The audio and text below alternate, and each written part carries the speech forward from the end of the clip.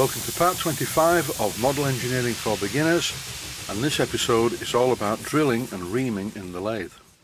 I'm making a tailstock die holder, and I would advise any beginner to lathe work to put this on your list of things to make. Not only is it a very useful tool, you get to figure out general machining, hole drilling, reaming, and later on boring.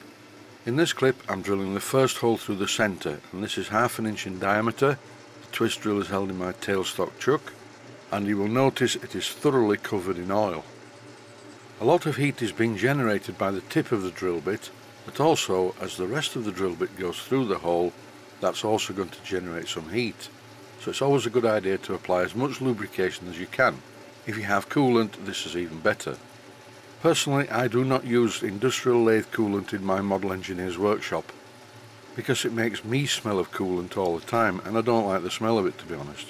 A friend of mine who I've known for many years is a professional turner, and he works on a lathe every day, and when he comes within about 5 feet of you, you can smell the industrial coolant. And he's not dirty, well, not particularly, but he always smells like the contents of a chip tray, and I really don't want that to happen in my life. Currently, I do not have a wife. I don't particularly want one either, I've had enough of those. But my last wife used to complain when I smelt of oil, which I must admit I do. I do a lot of metal work, so you smell of metal and oil and stuff like that. Even though you wash, there's still just a hint of metal about my person. I actually quite like it, but that is not the point. It's definitely not attractive to the opposite sex, or even members of your own sex, depending on your gender identity.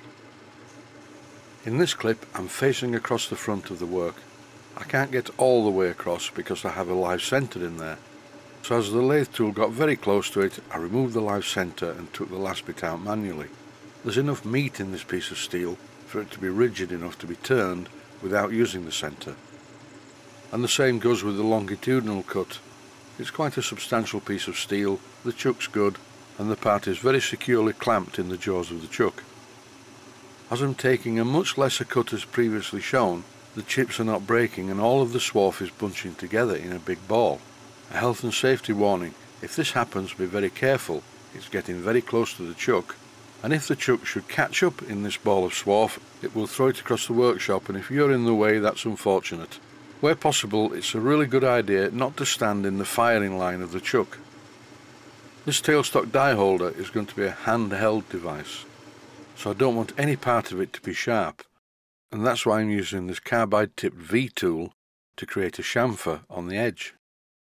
Always remember, a 90-degree angle on a freshly turned piece of metal bar is razor sharp, and I mean razor sharp.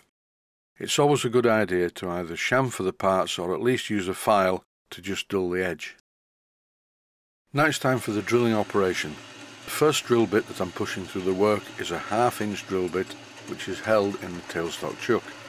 The lubrication is very important. As you see here, I'm putting plenty of oil on the part as well as on the drill bit itself. I tend to be lazy and leave my lathe set at the same speed most of the time. Do bear in mind, the smaller the drill bit, the faster the rotational speed needs to be. But a 1/2 inch drill bit is not a small drill bit as such, so it's okay at this speed. The hole down this piece of metal needs to be just over 16 millimeters, because the die that I'm using is an M16 by 1.5, which is the thread that's used in the larger commercial camping gas type gas bottles. After drilling all the way through the bar using a 1/2 inch diameter twist drill, I now need to use a larger drill bit. Time to get serious. No more tailstock chuck for this drill. This one goes straight into the tailstock with a number 2 Morse taper.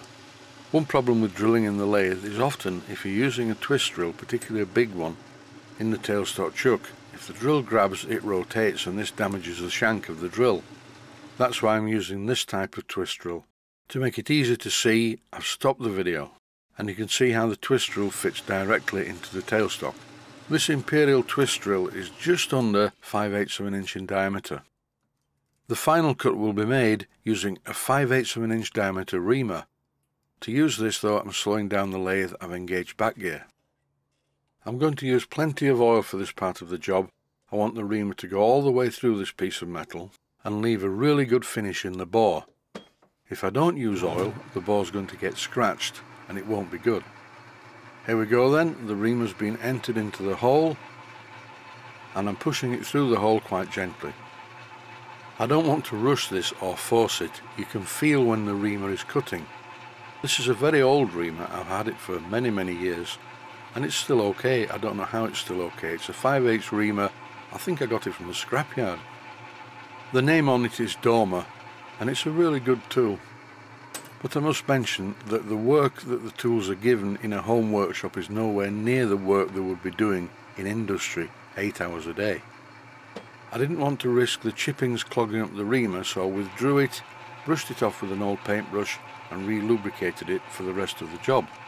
Jobs like this are not very dynamic. You can't rush the job because otherwise you will probably spoil it and you have to go at a very slow pace.